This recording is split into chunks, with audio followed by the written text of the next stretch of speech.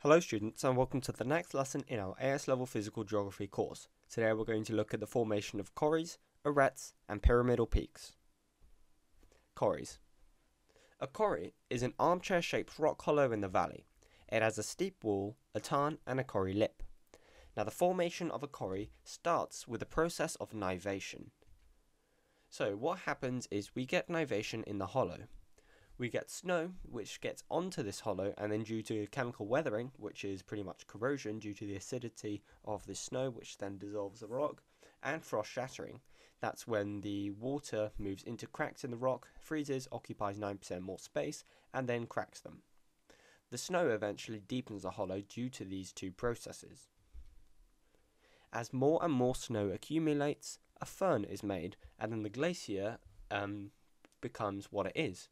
So more and more snow, which is now getting into this hollow, produces what we call the start of a glacier. And this is what the glacier pretty much looks like. The hollow now has a gradient, a slight gradient at that, because the glacier can move down it. As the glacier moves down it, it erodes the gradient and the valley, and as a result we start to get perhaps a slight incline. The glacier will begin to pivot around the point in the hollow. Rotational flow then occurs here, which further deepens the hollow due to more erosion. So as you can see by the diagram, we have now a sort of circular part in our hollow. Now the actual glacier, as it moves down, is going to be stuck around a center of gravity in one of these points in the hollow. So as it moves down, it begins to rotate and rotate and rotate. And this is going to deepen the hollow and erode it even more at a very fast rate. Plucking occurs at the base of the glacier and the glacier walls.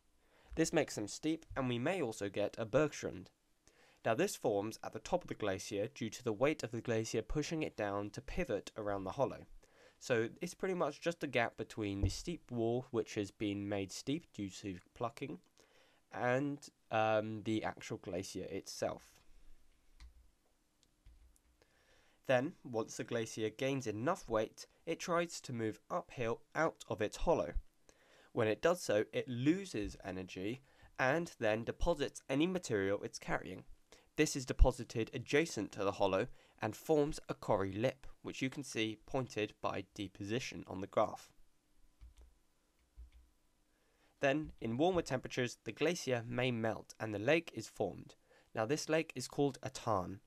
It's dammed by the corrie lip, which has been formed by the deposited material from the glacier. For example, the Edexcel tarn is a formation of a now tarn at the end of the formation of a corrie, and it's located in the Lake District in the UK. Arêtes.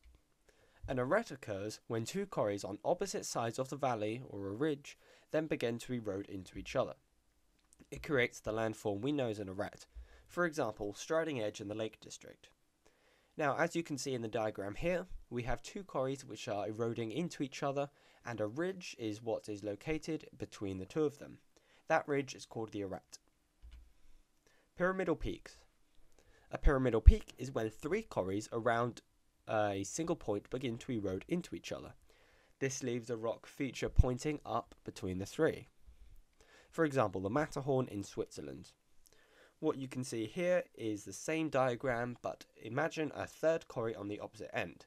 As you can see, this has made three arêtes, and the three arêtes join at the top to form a pyramidal peak. Here are some questions on the formation of corries, arêtes, and pyramidal peaks. Have a go at answering these on another sheet of paper, and pause the video to give yourself time. Hit play whenever you're ready to see the answer. Here's the answer. If you got these right, congratulations. I'd advise you to move on to the next video, which will be on the formation of roches moutonnées. Thanks for watching and good luck in your exams.